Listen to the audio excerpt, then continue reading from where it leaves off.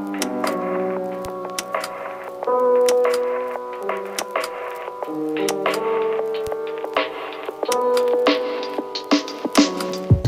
movie or series lit your fuse and made you have to tell stories on screen?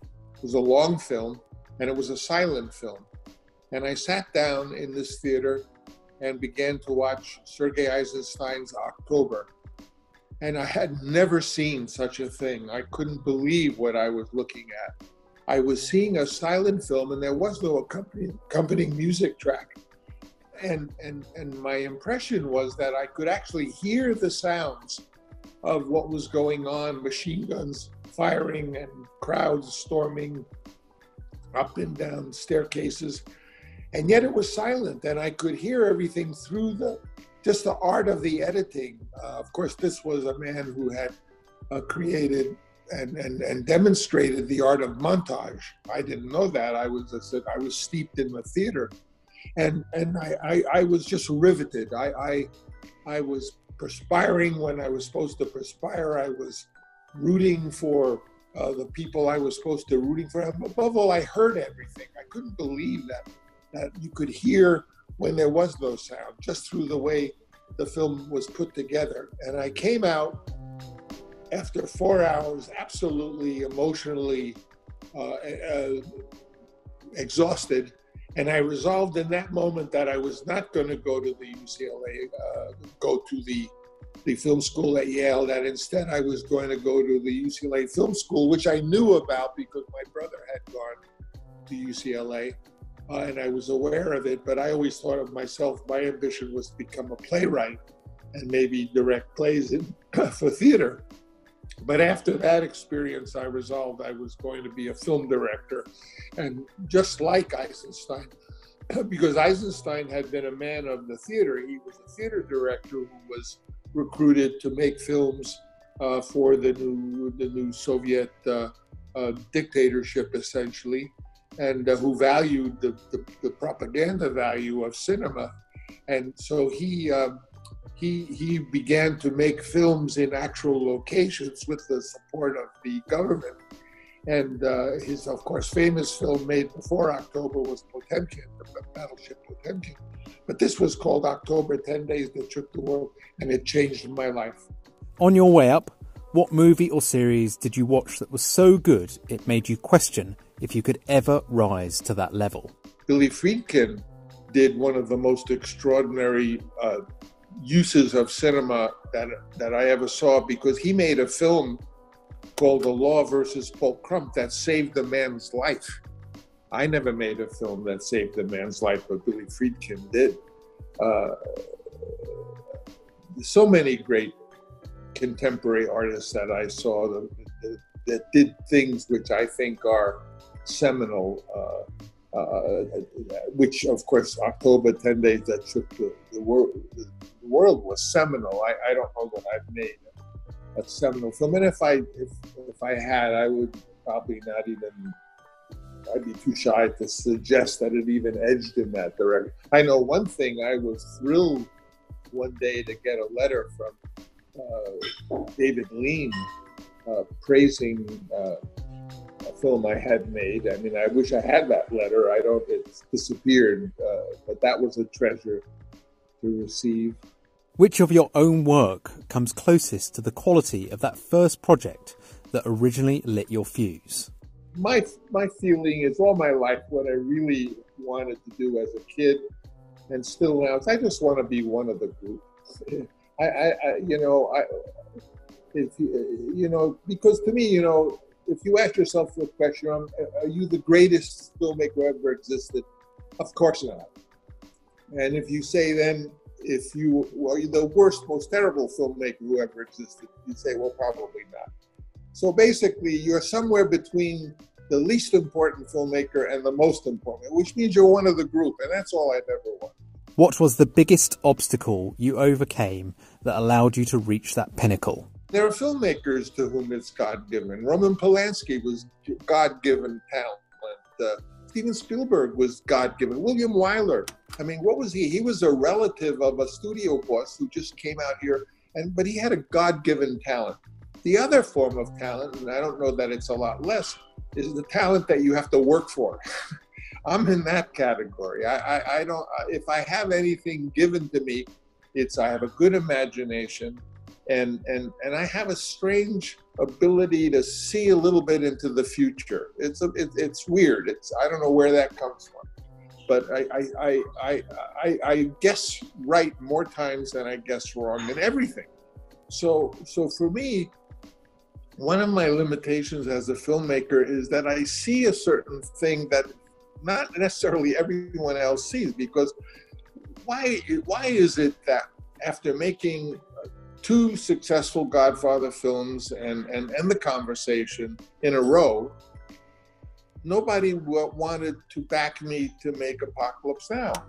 I mean, I basically had won a bunch of Oscars. I had arguably, made a bunch of, by Hollywood terms and by business terms, made a bunch of successful films, and absolutely nobody wanted to back me in that, or even Paramount didn't want to back me so much they had to when I wanted to call the second Godfather film The Godfather Part 2 instead of the son of the mafia.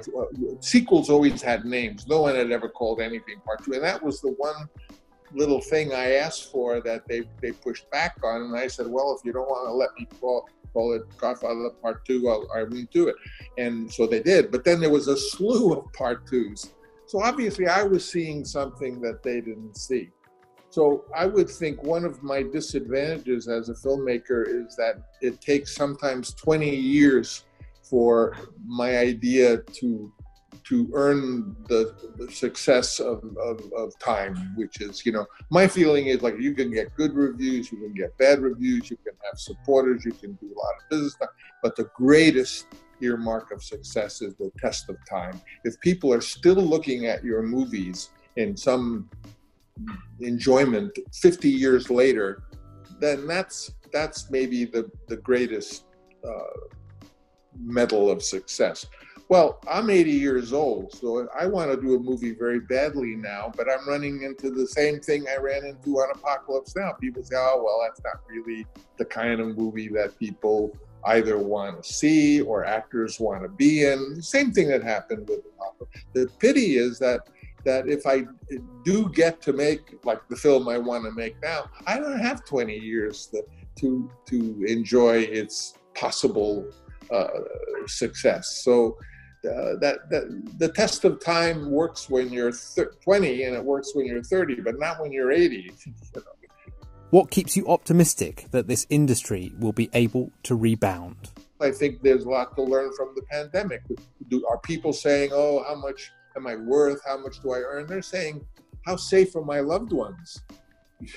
How are my friends doing? So, I mean, we're already having a change of priorities. I believe that once we change our main priorities, which is now towards production, basically getting wealth by selling things, making things that people don't really want, but sort of tricking them into wanting it through marketing, that once it changes not from gross national product, but to what's known as even the Human Development Index, to life expectancy, to universal education.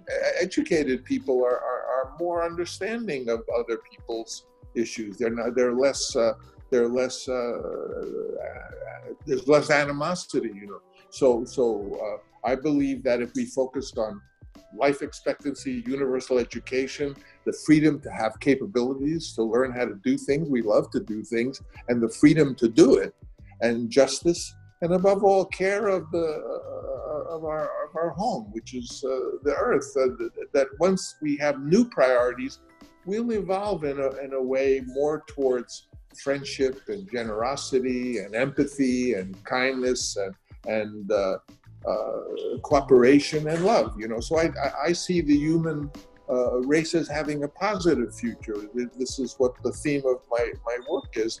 And therefore I feel even the cinema, the love of cinema, there will be an evolution that will be positive. Maybe the movie theater of the future will not be in the mode that it's evolved in the present theater. But I wish it would change.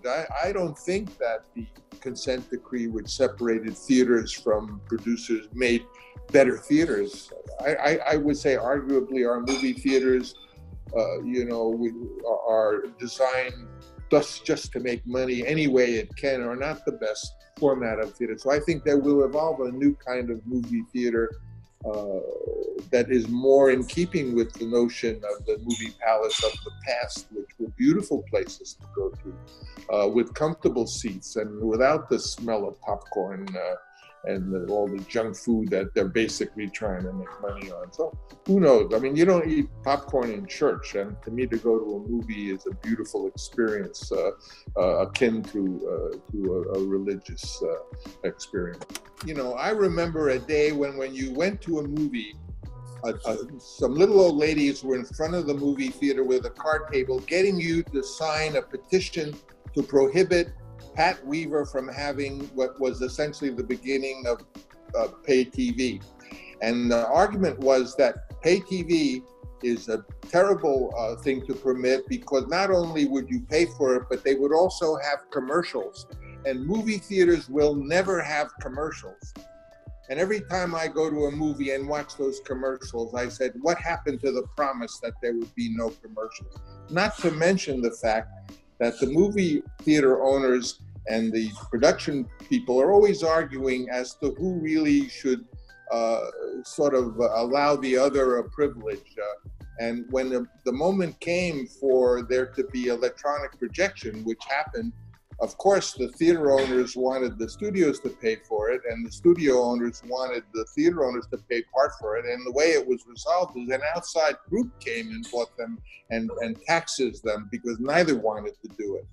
All I'll tell you about the theaters, aside from the fact that I think personally that they do a terrible job of theatrical exhibition, which is what they're about. They're more interested in their side deals, their concessions, and their way to make money. But when a group of them get together socially, the wives of the theater owners have better jewelry than the wives of the movie producers, is what I notice.